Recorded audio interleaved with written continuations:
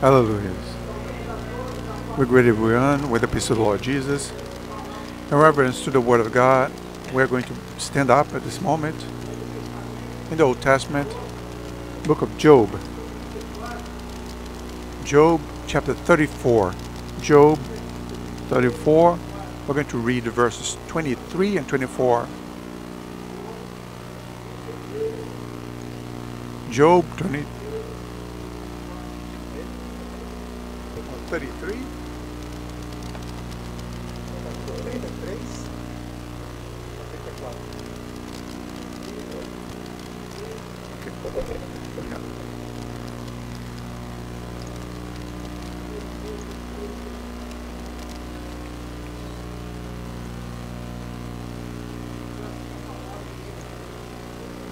Thus says the word of God.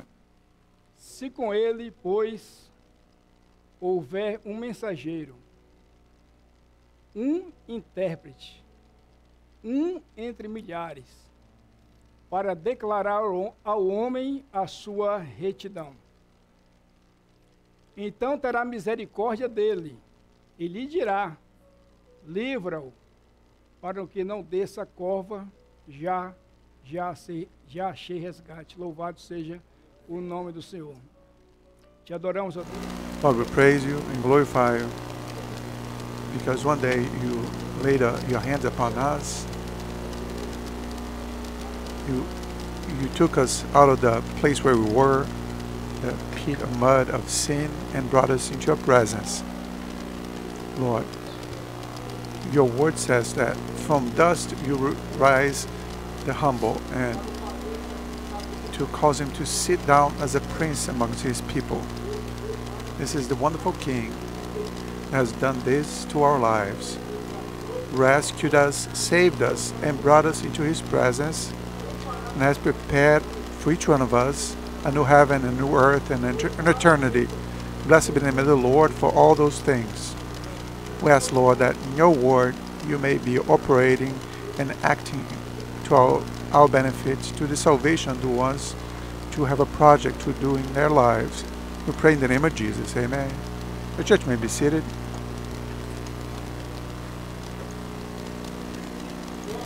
The book of Job said that Job was a servant of God. And the testimony was this: the servant was righteous, he was sincere, he was righteous, he feared the Lord, and he would go astray from evil. But what is interesting about all of this is that Job, he did not know God. So we can say, Job know God from hearing about. And at the end of the book, Job himself says, before I knew you from hearing about, but now my eyes can see you. Salvation is through faith. If you believe, you will see the glory of God. He believed, and he was able to contemplate the face of his Savior and his God. God himself give us testimony of Job. It's interesting that sometimes we receive visions, revelations, and the Lord said, there is here a family of servants. There's a servant, a brother and a sister. They have trials and they have tribulations, and they need to live another experience with the Lord. But for God, they are already servants. They are already people that in God's project, they are already part of his eternity. And there was a meeting in heaven. They presented to God, the children of God. Also the enemy of our souls appeared there, and the Lord said, where are you coming from? And he said, I came from wandering around the earth. And you know what God asked him? Have you seen my servant Job? How many of us can think about this experience, that God would look from heaven and the enemy there, and God asking to the devil, have you seen my servant Wayne, my servant Benjamin? What a privilege, what an honor for to have a witness from God. Because my testimony about myself is a false testimony. Me boasting about myself is worthless, but when God give a testimony of myself, testimony about you, my brother and sister, then it's different. And the word also says that Job, he was going through a trial, a difficulty. We all know the story of Job. In chapter 33, there's a man that shows up, Elihu, and it says the following: Job, the Spirit of God made me, and the inspiration of the Almighty gave me life. So he uses Genesis chapter 2 when he says that God formed man from the dust of the earth and blew through his nostrils the breath of life, and man became living soul. All of us, all the ones who have been born and the ones who died, from the first man, from Adam to this day, they have been like this. God forms man and blows onto man the breath of life, and then he becomes a living soul, showing that every man, they are all equal. That's why God shows no partiality. This is a privilege. But also the same individual, he says the following: I came from God, like you. I came from God. You came from God. You. All of you came from God. That's why God is called the Creator. But he says the following: From the mud I was formed. We all came from God, but also we all came from mud. We all have sinned and have been destitute from life. But the wage of sin is death, but the free gift of God is salvation in Christ Jesus. Doesn't matter if you have green, blue, red eyes, or doesn't matter the color of your hair, your skin, your bank account, how far you went in school, your MBA, your high degree. It's important. It's part of your life. But for God, it doesn't matter. If I'm an American, if I'm Spanish, if I'm German, if I'm from Angola, from a Haitian, from Chinese or Japanese, it doesn't matter. For God, it doesn't matter. Soul is soul. Has no nationality. Has no privilege. And also has no restriction. We are all equal before God. And God show no partiality amongst people. The desire of God is that all be saved in the knowledge of truth. So Elihu says these things. He says, hey, you're important to God because you came from God. But you're also from the dust of the earth, just like me, right? That's it. There's no difference between you and I. And later on, he says the following: God speaks once and twice. However, no one pays attention to it. The children just sing a song. Who has an ear, listen to what the Spirit is saying to the churches. When you go all the way to Revelations, in 7 letters, there is the same recommendation. Who has an ear, listen to what the Spirit is telling to the church. And he, the individual, the servant, it says the following: God speaks to man once and twice. He speaks to the Father, to the Son, and also to the Holy Spirit. And here he tells how God speaks. He speaks through dreams and vision at night when you go through a deep sleep for men when they sleep on their beds. But there's a song that says he speaks through a child, through a song of praise. God spoke to men through angels in the past. God spoke to men personally. God also spoke to men through visions, through dreams. God spoke to men through an animal. The prophet felt like he was so important that God said, "You're worse than an animal." Sometimes we think we're so important, right? God used a donkey to speak to a prophet, to show to the prophet that he was more irrational than that animal, because the prophet was going towards death, and he was a donkey to deliver the prophet. Do you know why God does that? Because God loves us. Because he wants to preserve our lives. In Hebrews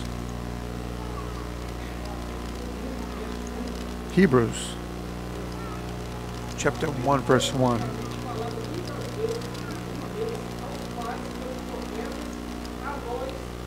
Hebrews 1 verse. He said, in these last days through the Son. So then he said the following: in the past it was like this, and now God is speaking through the Son. Who's the Son of God? Jesus. Therefore, so Jesus is speaking. So who has an ear, listen to what the Spirit of Jesus, Spirit of the Holy Spirit, is speaking to the church. And why is he speaking? That's what I'm saying. It is written to take man away from his destination, hide his pride from him, to deviate him from the grave and from his life from going through the sword. Grave is death and sword is judgment. So there is a judgment after death. First there is the resurrection, or the second death, which is eternal death. So God speaks through his Son. He speaks through dreams. He speaks through visions. He speaks through angels. He speaks through a praise. He speaks through a child. He speaks through an animal, because he wants to deliver you from death and judgment, in the same way that he has already delivered many from death and judgment. Why is that? Because many gave credence to the Word of God. And here it says the following: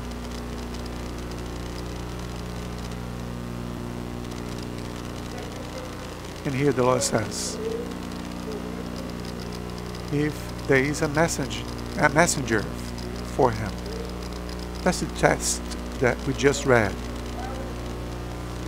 So the Lord says that if there is a messenger with him.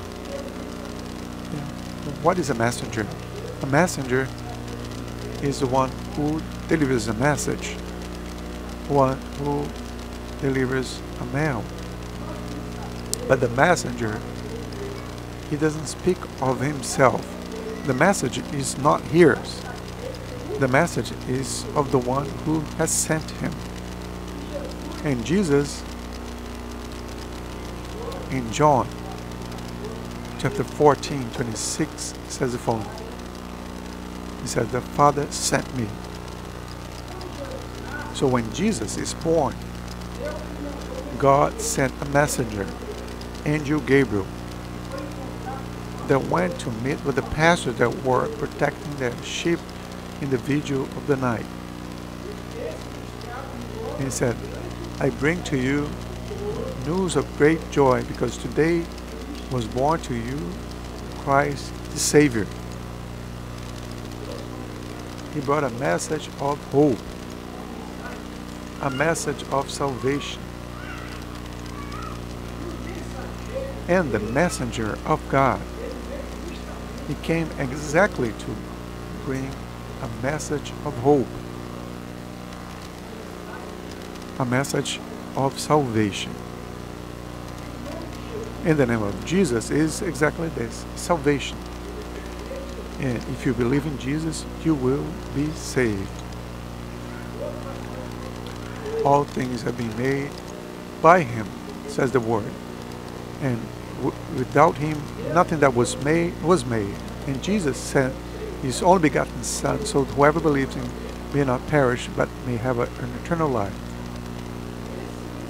And this messenger, he brought this news of great joy, which was the birth of the Son of God.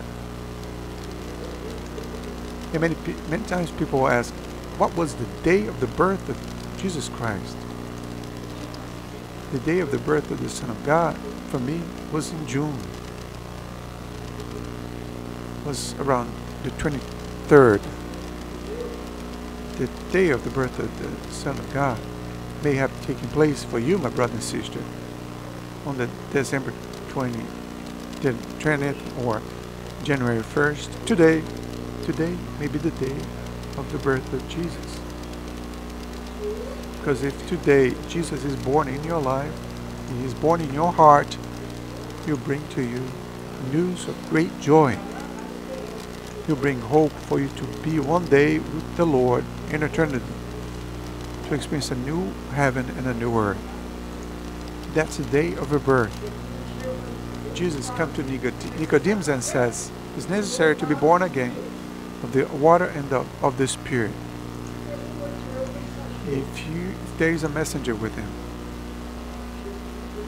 Jesus is the messenger of God. But you only bring a message of God. It's difficult for many people to understand, because many people think that it's just foolishness. So it's necessary an interpreter.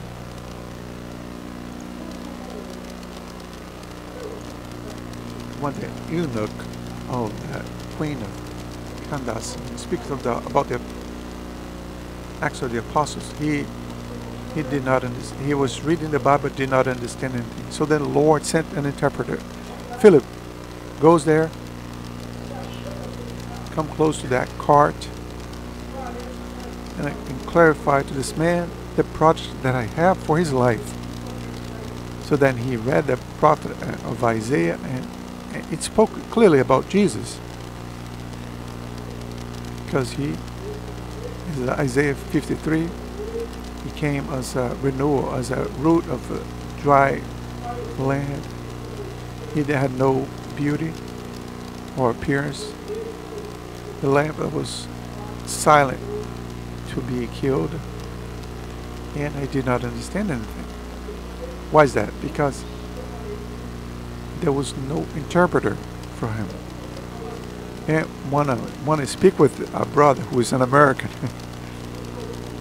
I look for an interpreter. Isn't it true? Sometimes when I have a conversation with him, and he knows little about Portuguese, I know nothing about English, so then there's a need for an interpreter. So the interpreter is the one who is going to make those two people to understand each other, what is happening, what is taking place, and so that they can understand that conversation. That's the role of the interpreter. Isn't it true? So in order for us to understand the things of God, the spiritual things, they need to be discerned spiritually. The letter kills, but the spirit brings life. So then is necessary the presence of the interpreter. Jesus once said to Nicodemus, once again we return to Nicodemus, he was speaking to him many things, and Nicodemus would not understand. He was a doctor of the law, a man that had profound knowledge of the law. So then Jesus spoke to Nicodemus. Nicodemus said, if I spoke to the things, it's necessary to be born again. And he said, how come? I'm an old man. How can I go back into the womb of my mother? Jesus said, you need to be born of the water and the spirit. He did not understand. He did not understand. Why is that? Because for him there was the absence of the interpreter. If I speak about the things of the earth, you don't understand. If I speak things of heaven, you're going to go crazy. He did not understand anything. And many times we don't understand. We hear the word of God. God speaks to us through dreams and visions and revelations. He speaks to a person, a child, a praise, but we don't understand. Why is that? Because it is necessary to have an interpreter. The interpreter of the message of God is the Holy Spirit of God. Jesus said, the Lord my Father sent me, and I sent to you the Holy Spirit, the Comforter. He is going to teach you all the things, and He's going to cause you to remember all of them. So it's necessary the presence of the Holy Spirit. This is the interpreter. And the Bible says one amongst thousands, because in church we have many interpreters here, from Portuguese to English, English for Portuguese, and Spanish to Portuguese. There are many interpreters all over the world, and they're necessary. But the interpreter here is that he's speaking about is the Holy Spirit to open up your mind, my understanding, your understanding, so that you may know and comprehend the plan and project that God has for our lives. And why is that? To declare to man his righteousness. There's a song that says, I will walk in the righteous path. When will the Lord come to me? I'm not going to lie and deceive. I will move forward. So the Holy Spirit declares man the place, the direction that he needs to walk. Jesus is the path. He's the way. But without the Holy Spirit, it's impossible to walk on this path. There is a friend of Jesus. When Jesus spoke about this path, he asked Jesus, who is the path? My brother, you are with me for so long, for 3 years and a half. I am the way, I am the truth, I am the life.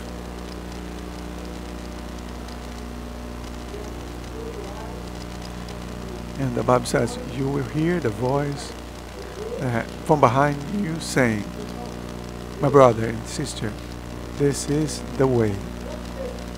Don't go astray from it to the left or to the right. Why is that? Because 1,000 will fall to your side and 10,000 to your right. But if you remain on the path, no evil is going to happen to you. So in order to declare man his righteousness, so in other words, to place man in a new living way. So you came here walking on a path, but now the Holy Spirit is going to place you into a new and living path. So that the Lord is going to have mercy on him. When man finds the way, when man begins to walk on this path, the mercy of the Lord is upon his life. And what is mercy? Mercy is to have man of misery, take man away from judgment, take man away from death. The mercy of the Lord is the reason why we're not destroyed. And the Bible says, my brother, that mercy of God has no end. It's mercies every morning. And we all are in need of the mercy of God.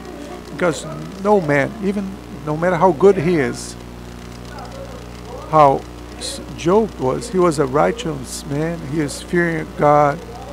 He never went astray from evil, but he needed God in his life in order to reach the project that God needed to do to his benefit. So, because of God's mercy, he will say, and the Lord has a word for you, my brother and sister, especially. He's telling you that He's a project of deliverance. When God has mercy on man, God gives orders on our behalf in order to have us delivered. Salvation is deliverance. Deliver them so that may not go down to the grave. So the Lord wants to deliver us from death, not this physical death, because we are all going to die. If Jesus does not arrive soon, everybody's going to die. Only the children are going to be left. I'm going to be one of the first here. But it's not of this physical death, it's of the eternal death. And the only one that can deliver you from eternal death is our Lord and Savior Jesus Christ. Because when He goes to the cross of Calvary, right, condemns death. Death was defeated. Blessed be the name of the Lord. He is the only one who has this power of delivering you from death and of eternal death, so that we may not go down to the grave. I have already found ransom.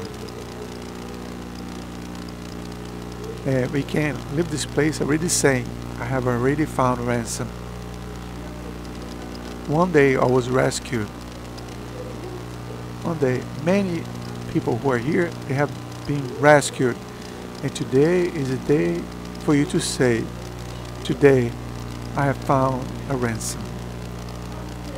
But what is to be rescued? This week we have Hurricane Milton went out there, destroying everything. But it is interesting that there was an article in the news that a man was 30 miles away from the beach.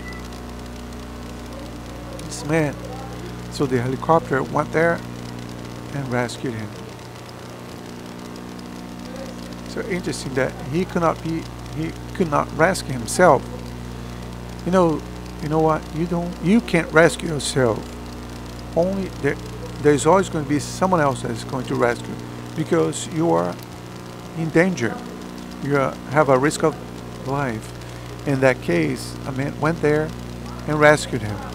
But the Bible says that the rescue of the soul, the ransom for our souls, is very high price. It was not paid with gold or precious stones, but was with the precious blood of Jesus. You have been rescued. You have been paid a ransom through the blood of Jesus. In order for you and I to be rescued and pay that ransom for us, it was necessary for Jesus to die on the cross of Calvary and shedding His blood and resurrect, because if He did not resurrect, it would not be worth it, because a dead man cannot do anything. Jesus died, but He also resurrected to prove that He has power over death.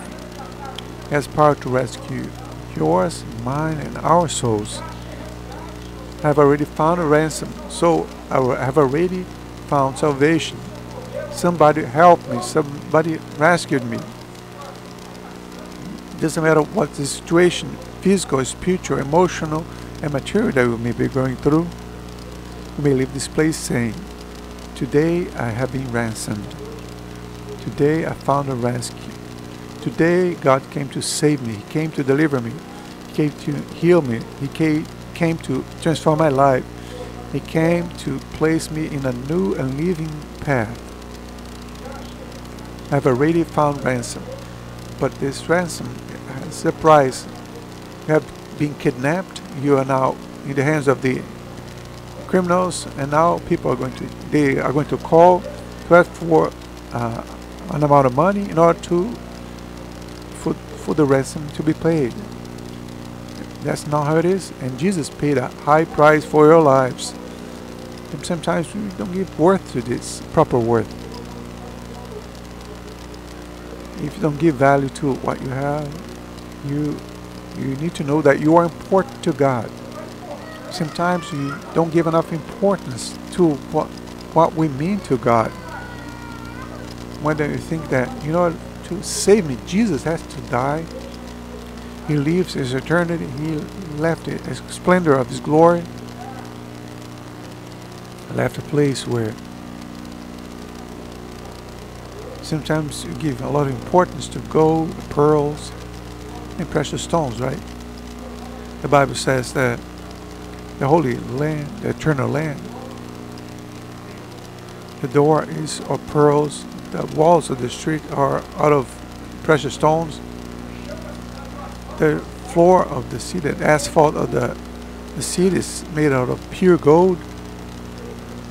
And Jesus came down from his glory, from his eternity,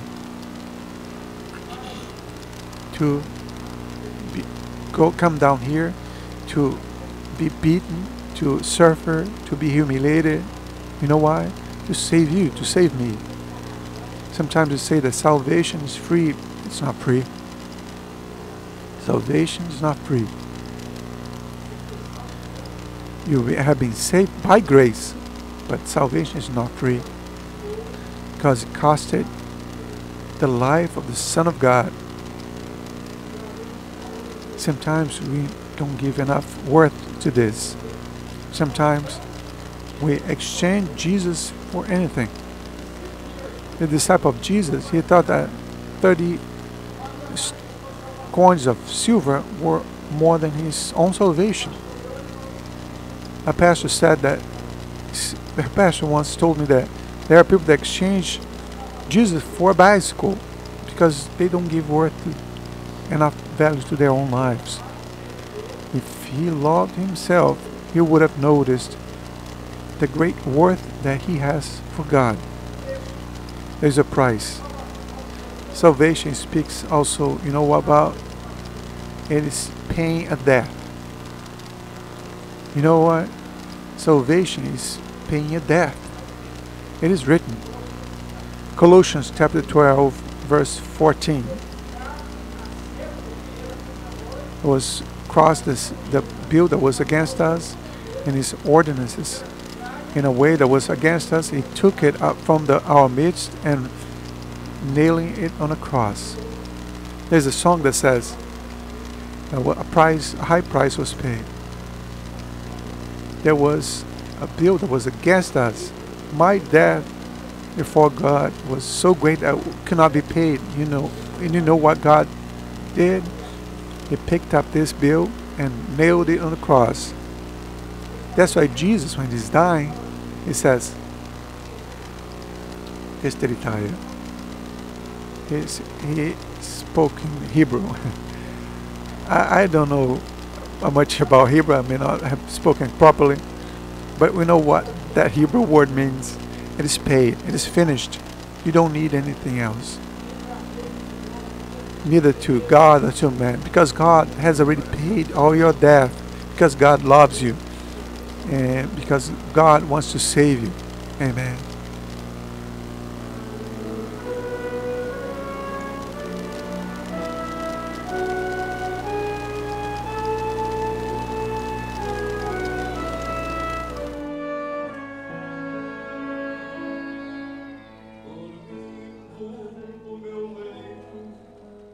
Sonho encantador, onde eu vi Jerusalém e o templo do Senhor.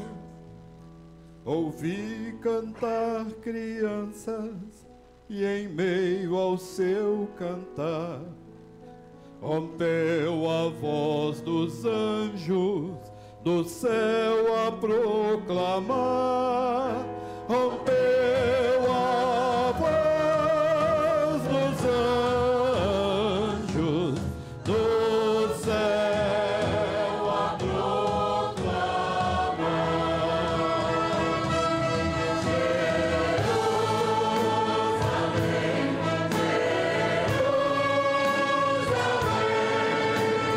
cantai a santa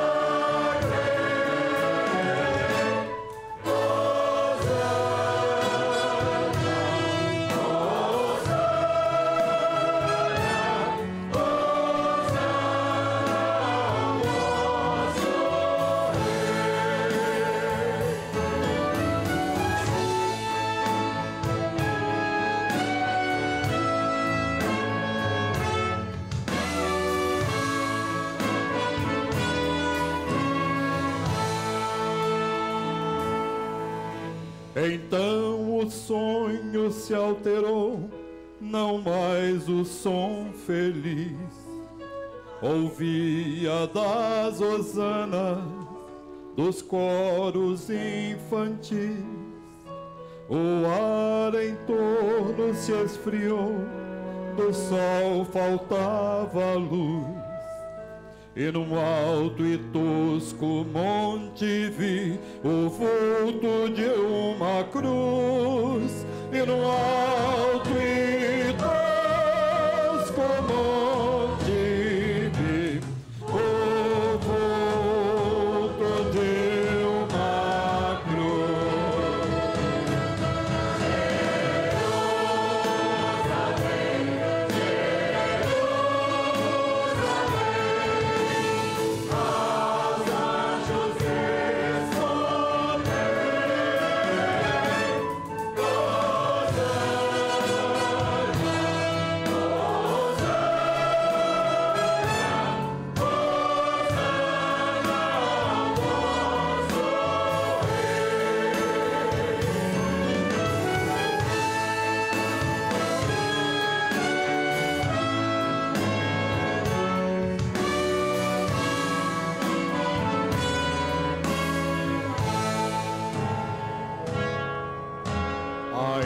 A cena se mudou, surgia em resplendor a divinal cidade, morada do Senhor. Da lua não brilhava luz, nem sol nascia lá, mas só fulgia a luz de Deus, muito pura em seu brilhar. E todos que queriam sim podiam logo entrar na muito feliz Jerusalém, que nunca passará. Na muito feliz Jerusalém, que nunca passará.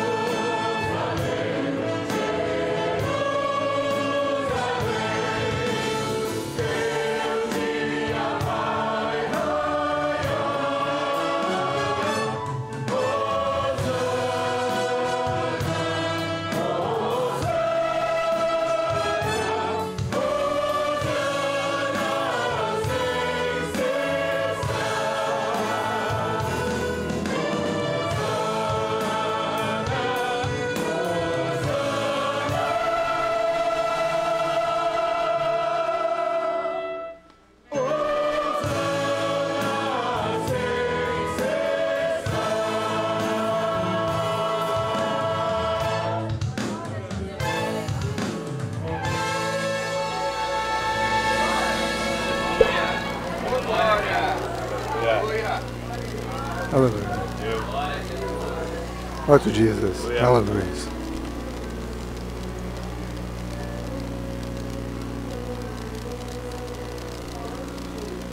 We said that God, even read a text that God speaks through dreams and visions. And the Lord has shown in a vision a family that God considered them His. But the Lord has shown that His family, that He considered them to be already His servants. God has shown that they have lacking limits. And if you see, my brethren, even the ocean has limits. The heaven has limits. The sun has its own limit. The moon has a limit. The day has a limit to rise up and go down, and a new day come up. Everything has a limit. So when God placed 2 servants in the Garden of Eden, God also put limits there. You can do everything, but on this tree you cannot touch. That was their limit. The limit is for our protection. And when they thought that they could do anything, they disobeyed the Lord, and the consequence came. So there is an individual in the Bible, Simeon, and Solomon placed a limit in for Simeon. He said, "Don't pass the river Cedron." When he went out away, he passed on the limit of Cedron.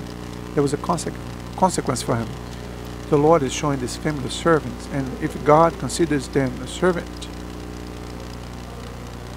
but we cannot go beyond the limits. It's not the limit of the Maranatha Christian Church or the pastor. That's worthless. You know that? It is worthless. It's not going to save you. It's not going to condemn you either. But this is the limit of the Holy Spirit. If you harm the Holy Spirit, there's going to be consequences for your life. And why is the Lord showing? Because the Lord considered them as servants. And the servant hears the voice of his Lord. Amen. So the Lord is showing this family that it wasn't the situation. The detail is the following: that did not want to bow. They didn't want to bow. We don't need to bow before men, but we need to bow before God, because the Bible says that every knee will bow and every tongue will confess that Jesus is the Lord. And tonight, family, may you do this. Bow your knees and confess to the Lord as your only and sufficient Savior. The Lord has shown that this family was away from the services. Everybody entered here, right? But there's another service happening. There's a service in heaven. And the service in heaven happens when we enter through the door, who's Jesus. But in order for us to enter through this door, who's Jesus, we need to recognize that He is the only God. It's not my own reason, my understanding, or my intellectuality, right? But it's for you to place before yourself, before the Lord, as a servant, saying, "Lord, I'm a servant. I need a blessing of forgiveness. I need a Holy Spirit to guide my family." And if you believe in this, your family will be blessed. The Lord also has shown a couple, and this couple, they are entering into a business, money, right? In America, everybody says money is money, right? Money is money. Money is money. It doesn't matter where it's coming from, but for God, it matters. For God, it matters. The bank don't care. Any money that you put there, the bank accepts. But for God, it matters. The origin of this money. And the Lord was showing that this couple is entering into a business. I don't know if it is a partnership or a business. And this is going to bring a harm to their lives. Bring a great harm. A harm that can bring them to death, spiritual death. That is going to enter into such a difficulty that their faith is going to be destroyed. And the Lord is giving you an alert because He loves you, my brother and sister. So be careful. We have the habit of asking the Lord, "Lord," sometimes that things that they seem to be too good. And my mother used to say, if the alms are too big, even the saint gets he feels like there is something wrong, you know. If a stab on the back from Brutus if you don't pay attention to what you're doing, and may harm your spiritual life. The Lord was also showing a man that had a dream, and there was a boat, and this boat was going away on a trip. It was departing, and he missed this boat, and there was no way for him to reschedule another trip, and he woke up with affliction.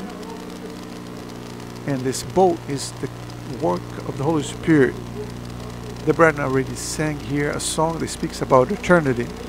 We are on the express. We're going to great place of light, and our passport is the Lord Jesus, stamped with a visa. The visa is the Holy Spirit, right? And there is only a one-way ticket, and it's just once. If you miss this trip, if the rapture of the church comes and you left behind, you're left. For me, it will be over, right? I'm not Jewish. And for me, it will be over. There's no second opportunity, right?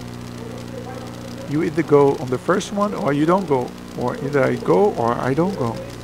Or will I be saved or will be left under judgment, a sentence of death. This is what the Lord is showing to you. The Lord has a project for your life. He wants to bring you to eternity, but you can't miss the time. I entered into God's time, and now I live in eternity. We need to be prepared. You're not going to prepare tomorrow. Remember the story of the virgins, the parable of the virgins? They were not prepared, and they blinked and they missed. That's how the Bible says the coming of the Lord is going to be the blink of an eye. And the Lord is alerting once again, because God has a project of eternity for your life. God loves you. You may not love yourself as much as God loves you, but God loves you. And the Lord also has shown another man that came here with the type of shoe that he usually wears in order to walk in this world. But the Lord was showing that he realized that he could not enter to the church with the same shoes. When Moses, he came into the presence of God, God says something interesting to Moses. Moses, take off your shoes. Take the sandals off your feet, because this place is a holy land. And this man has this understanding. He knows that this is a holy place. Not only because of those benches, this place that looks like a shoebox. No, it's holy because the Lord is present. And for as long as God is present, this place is holy. If God is not present, there's no sanctity without the presence of God. Do you understand? But the project of God is so that you may not wear these shoes anymore. But the Bible needs to be wearing the shoes of peace. The shoe that we need to wear is the Word of God, in order to walk on this new and living way, guided by the Holy Spirit. Amen. I invite the church to stand up. We're going to have a glorification to the Lord.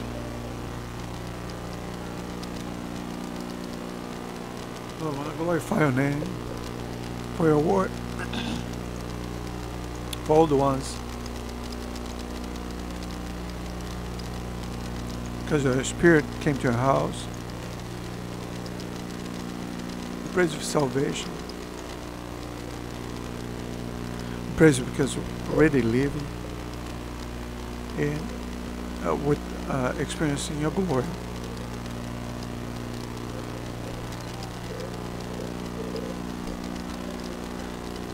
I praise you for your word has awoken us at this last hour. Praise you, want to say that we love you, Lord. We praise you in the name of Jesus. Praise the Lord. We praise you. We're thankful for this moment of fellowship. In the service and adoration, we come to your presence of the sweet offering to you. Bless your people so that they may have an experience with you. Protect everyone. Deliver us from any evil. Open Open the door, necessary doors, spiritual materials for the survival of your people and your church. We pray to your blessing, your assistance. We pray in the name of Jesus. Amen. The church may be seated. You who are here with us, brothers and sisters, you heard the spiritual gifts, the word of God. If you desire an assistance, a clarification of what you heard and saw tonight. And for the church, we'd like to remind that we are on the week of consecration, fasting from 0 to 9 or from 5 until the end of the service. For the topic of the month is the month of dedication. And I wish you all the peace of the Lord Jesus. Our next service is going to be Tuesday at 8 p.m. We're going to have a study about the Sunday school.